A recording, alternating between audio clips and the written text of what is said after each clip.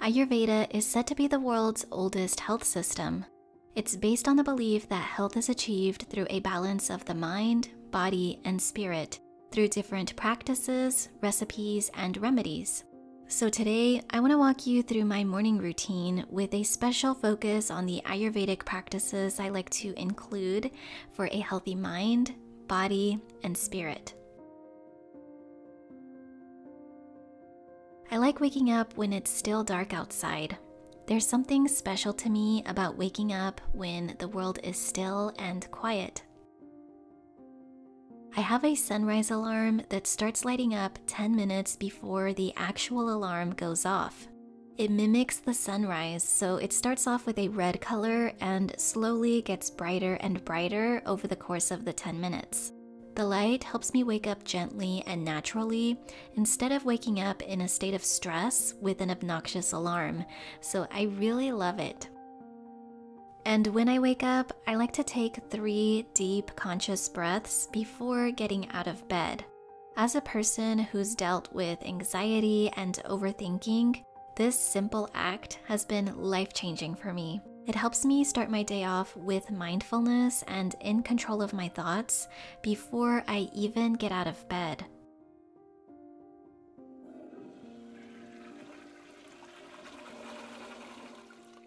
Ayurveda emphasizes the importance of having regular bowel movements, ideally the first one being in the morning. But if this isn't your case, some of the Ayurvedic practices I'll be sharing today can encourage healthy elimination. Now I move on to brushing my teeth. I've shown the toothpaste I use in other videos and I get a lot of questions about it.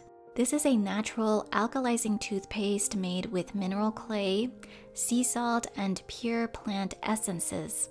It does have a clay consistency, so initially it might take some getting used to, but I've been using this for years and I don't see myself using any other one. My teeth feel super clean. It encourages remineralization of the teeth and helps maintain a naturally alkaline pH. So I highly recommend it. I'll have it linked below for anyone that's interested. After I brush my teeth, I clean my tongue with a tongue scraper. According to Ayurveda, toxins begin in the mouth. That's why cleaning the tongue is very important, especially if you wake up with bad breath or if you have a white coating on your tongue. You don't want that to spread down to the rest of your body. So I like to gently scrape my tongue about 10 times, making sure I get every area.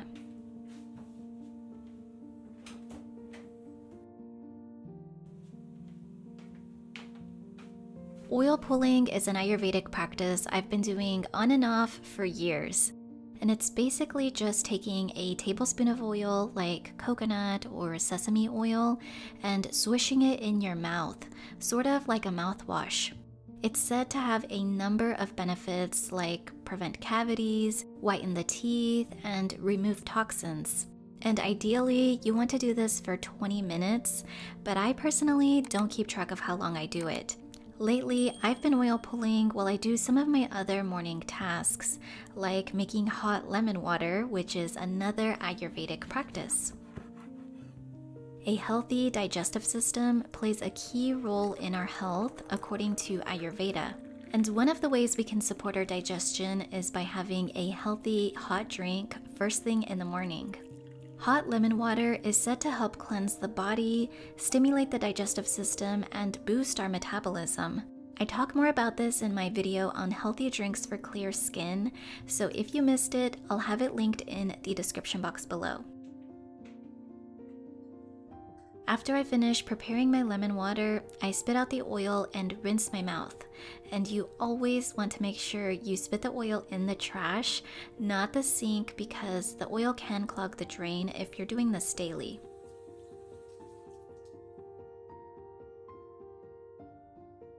While my lemon water cools down a little bit, I like to do my morning meditation. Talking to family and friends, I've noticed many have a desire to meditate, but they simply don't do it because they think it's either hard or that they have to be quote unquote perfect at it.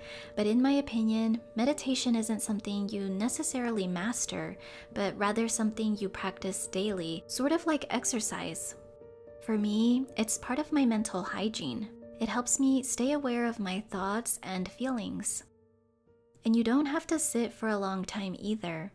I keep my meditation practice between 5 to 10 minutes because that's what works for me. Staying consistent with my meditation practice is way more important to me than the amount of time I spend doing it.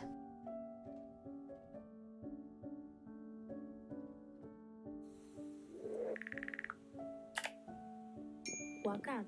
This is a 5-minute morning yoga. I continue staying mindful and focusing on my breath as I move on to a short yoga session.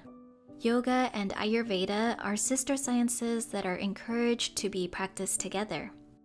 Yoga focuses on harmonizing the mind, body, and spirit, while Ayurveda focuses more on our physical health, but both are meant to help us improve our overall well-being.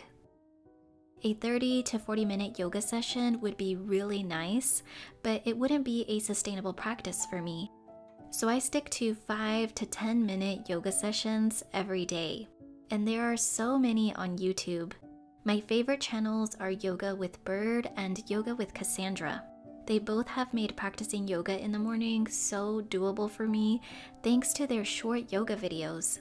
So every day, I just pick a random one and move my body while staying connected to my breath.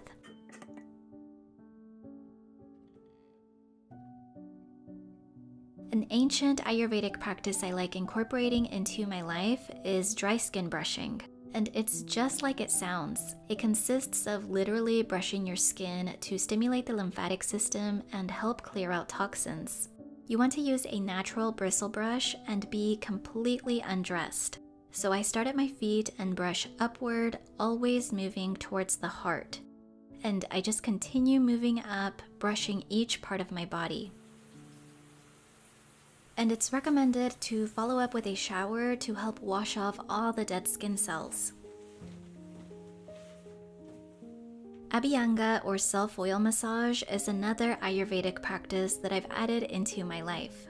I don't do this every single day, but when I do, I really enjoy it because it's so calming and grounding. I like to use coconut oil, and you want the oil to be warm, so I just warm it up by rubbing it between my hands. Very similar to dry brushing, a self-oil massage increases the flow of blood and lymph, clearing out waste from the body. It's also a great way to show your body some love and thank it for all that it does for you. In Ayurveda, it's recommended to have something warm for breakfast instead of cold to further help the digestive system. A cold breakfast for the digestive system is like pouring water on a burning fire, and we want to stimulate our digestive fire, not put it out. So even though I do love my quick healthy smoothies, I try to only have that when I'm really pressed for time. And on most days, I'll make something warm like oatmeal, which is my all-time favorite breakfast. There's just something so comforting about it. I could honestly have this every day of my life and never get bored. There are 3 doshas in Ayurveda: Vata, Pitta, and Kapha. And depending on what your dosha is, there are other Ayurvedic practices and remedies that you can include in your morning routine to help balance your mind-body type. So if you'd like to take a quiz to find out what yours is, I'll have one linked below. By the way, I'm a Pitta body and Vata mind, so let me know what yours is in the comments section. Thank you so much for watching, and I'll see you very soon.